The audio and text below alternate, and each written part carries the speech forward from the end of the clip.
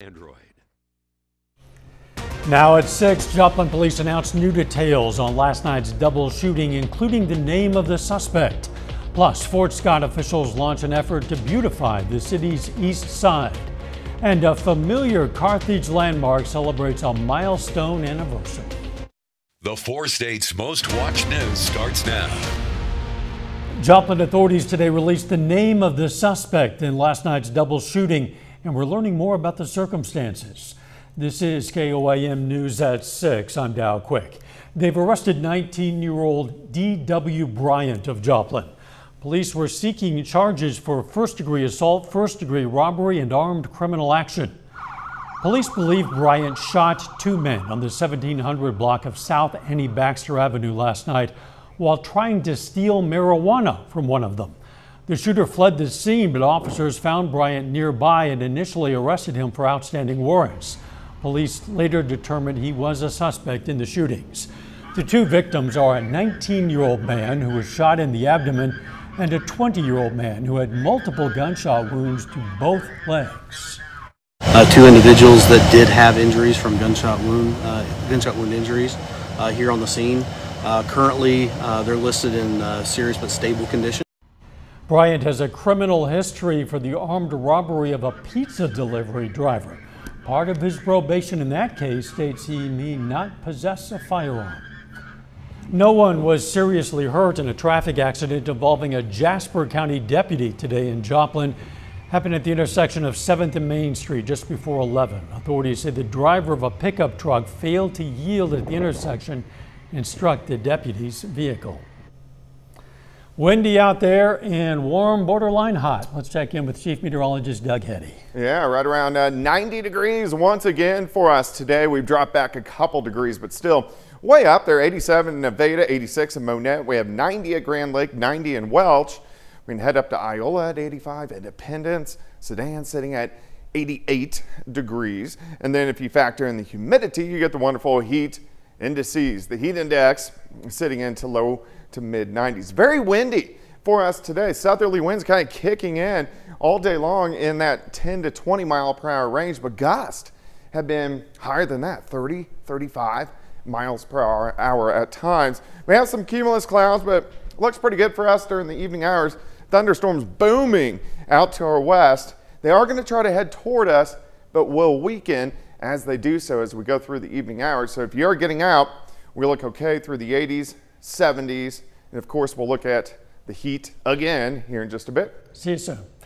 Voters in Oklahoma still have a bit of time to head to the polls to cast their ballots in the state's primary election. In Ottawa and Delaware counties, voters will decide the Republican candidate for state offices, including corporation officer and District 1 state senator. There are also some county office primaries in Delaware County and a tax question in the town of Bernice. Polls remain open until 7 tonight. City officials in Fort Scott, Kansas are beautifying the east side of town, starting with upgrades at 3rd Street Park. KOAM's Amber Jenkins has more. Beautification projects in Fort Scott, Kansas are underway, focusing on parks like on 3rd Street. We have done a lot of work on the 3rd Street Park bathrooms in particular. For as long as I can remember, they've only had toilets in those bathrooms. On each side, they didn't have sinks.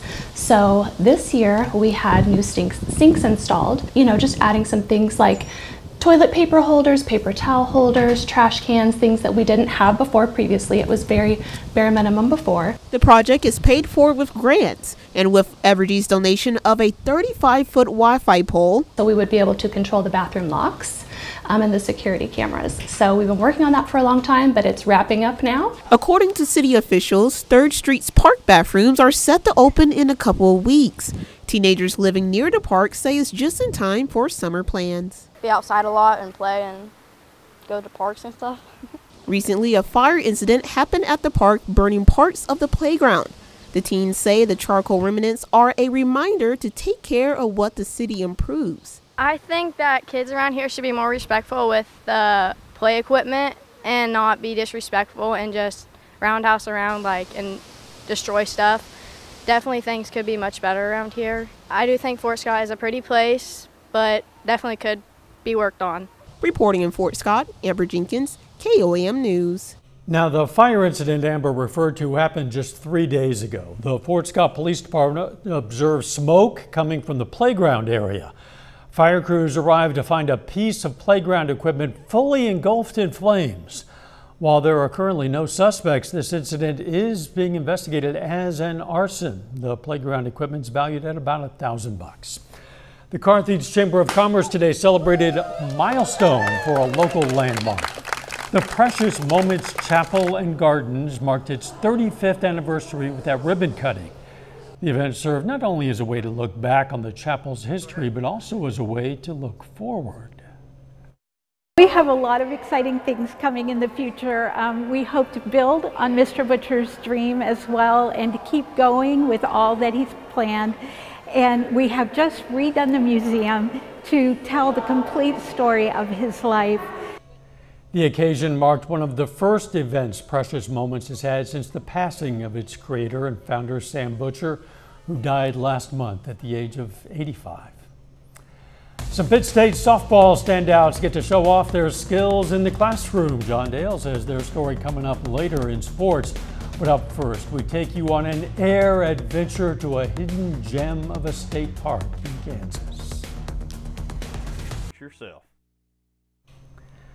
Some local anglers were casting their lines on this National Go Fishing Day. Kellogg Park in Carthage turned out to be the perfect spot to reel in the big one, or maybe make up the perfect fish story about reeling in the big one. If you have proof of your big catch today, post your pictures to social media with the hashtag National Go Fishing Day, not Duck Day, Fishing Day. Summertime for many families means getting out of the house and hitting a favorite vacation spot.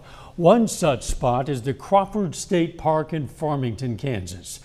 KOAMC photojournalist Ty Parks gives us a bird's eye view of the park. So Crawford State Park was originally constructed in the 1930s as a fishing lake. It wasn't designated as a state park until 1965.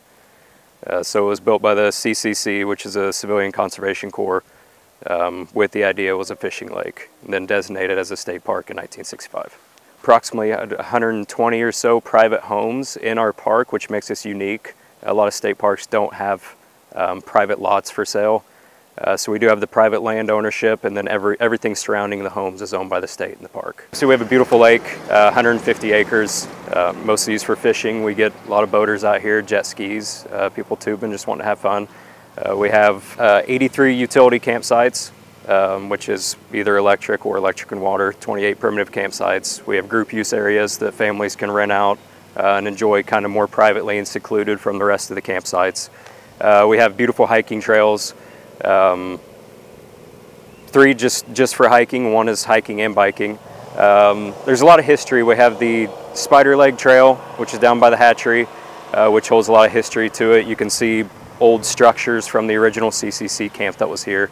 Have 5 cabins to rent. They're beautiful. They're remodeled this winter, inside and out. People really enjoy those. Great view of the water and more secluded from the campgrounds, a little more privacy, and just enjoying the people.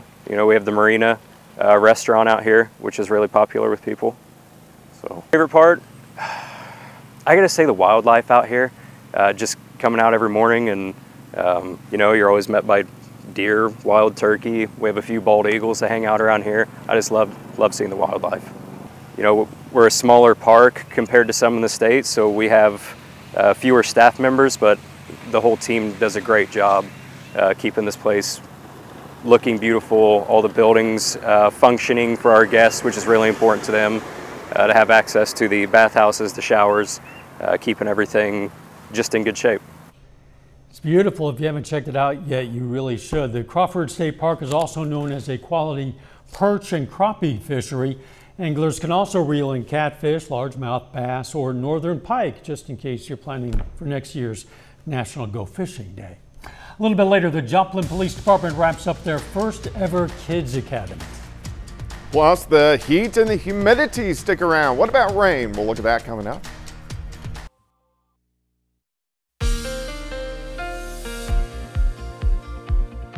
Well, of course, hot. It was humid once again. It's almost officially summertime, but June, meteorological-wise, is, of course, the first month of summer, and it's been feeling like it over the past week and a half. Looks good right now. Here's a nice shot of our Cornell Arts and Entertainment Tower Cam. We're at 7th and Joplin Street, looking off toward the north and to the east. Pretty good shot. Have those cumulus clouds across the region, but overall it's looking pretty good. All right, 89 Chanute, 90 in Welch, 90 in Miami, 87 in Anderson. Bella Vista sitting at 86, Pittsburgh 87. Carthage is checking in near 90 degrees, but we still have heat indices kind of in that 90 to about 93 degree range, and of course those are going to stay kind of high as we go through the next several days. At the airport in Joplin, 90 south winds at about 20, but we're getting those gusts up there, 30, 35 miles per hour. Check out these southerly winds, sustained winds 15 to 20, and then if you look at our gusts, we've been getting gusts 30 upwards to 35 miles per hour. These will start to calm down late tonight, and it won't be near as windy as we go into the daytime hours tomorrow. Not much going on. We do have thunderstorms booming out to our west, severe thunderstorms. You can see the severe thunderstorm watch really from Wichita up towards Salina. These are mainly wind and hail threat. These actually extend all the way up into parts of Minnesota, but these aren't going to affect us too much. They're going to head toward us, but they're going to weaken and start to fall apart by the time they get kind of close to us. In fact, let me show you. As we go through the evening, we are dry.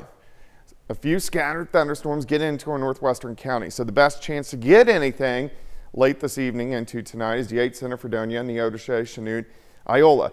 Everybody else pretty much stays dry. We drop back into lower 70s. Thunderstorms ongoing, central Kansas tomorrow. Not for us. Partly sunny skies, mid-80s by noon. But once we get into the afternoon, we're going to get isolated showers and thunderstorms, meaning hit and miss storms, 20 or 30% in coverage across the viewing area. So that means 70–80% of you won't see a drop. These will die down as we go through the evening hours, and then we're fine through tomorrow night.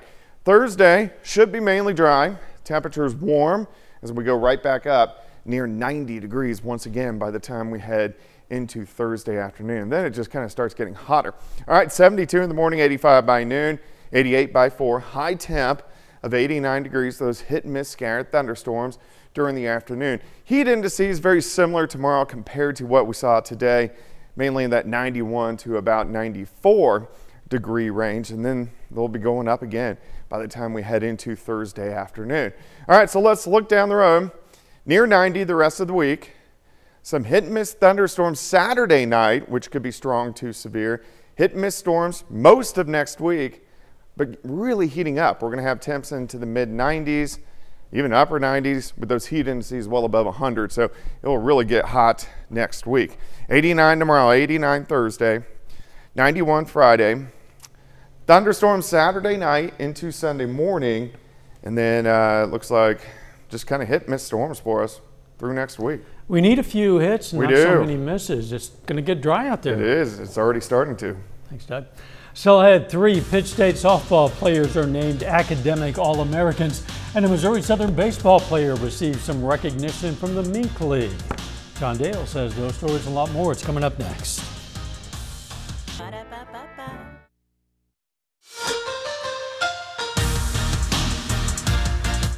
Pittsburgh State softball is getting the job done both on the diamond and in the classroom. College sports communicators announced today that 3 members of the Gorillas team receive academic All-American honors.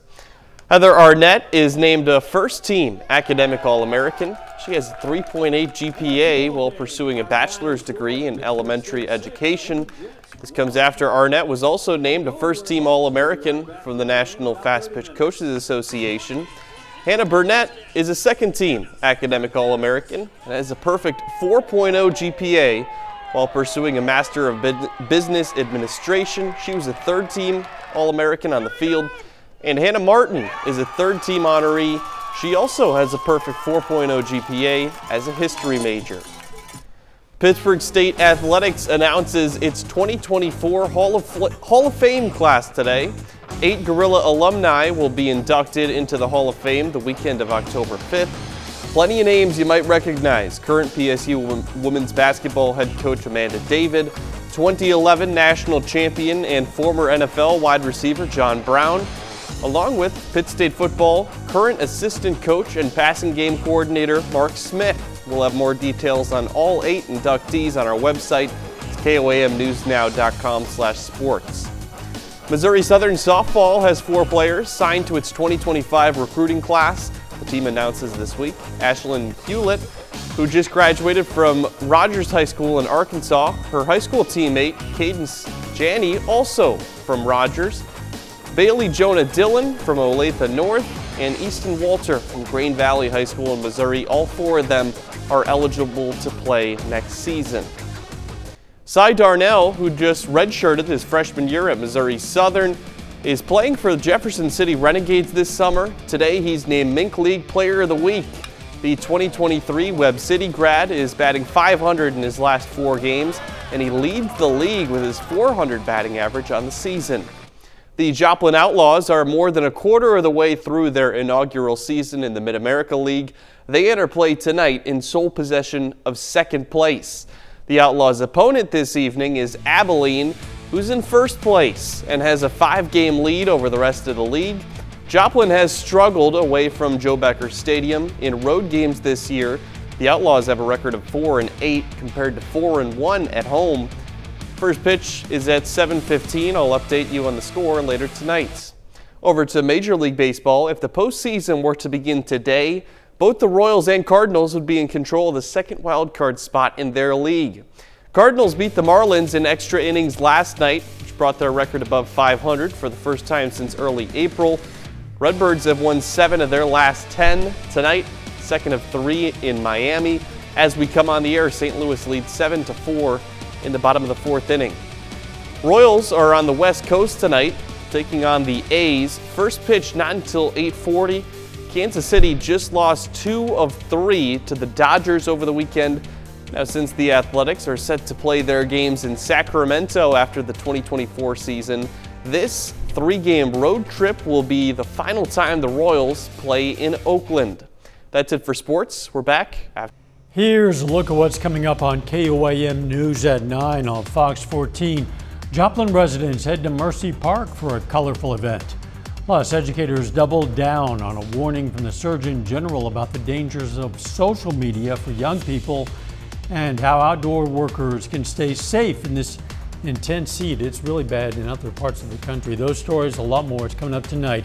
KOAM News at 9 on Fox 14. The inaugural Joplin Police Department Summer School Kids Academy came to a close today. Participating 6th graders got to experience what it's like being a police officer. The kids got to tour JPD facilities, learned all about law enforcement careers, including SWAT and K-9 programs. They also got a chance to practice their handcuff skills on some officers. Chief Pearson presented all the kids with a certificate of completion. I'm sure it was an enjoyable week for the officers and for the kids. Absolutely. It's windy out there, Doug. It is, and it's going to stay windy throughout the evening hours and then into the overnight hours tonight. But they calm down tomorrow. Still hot. Kind of hovering right around 90 degrees, a hit or miss storm tomorrow afternoon, but heating up as we head into the weekend. Final sports note. Later tonight, I'll have updates from that Joplin Outlaws game in Abilene. Playing the first place team is daunting, but you want to be the best, you have to beat the best. Absolutely. We'll see how it goes. Thanks for joining us. We'll see you right back here at 10. Let's make it a great evening.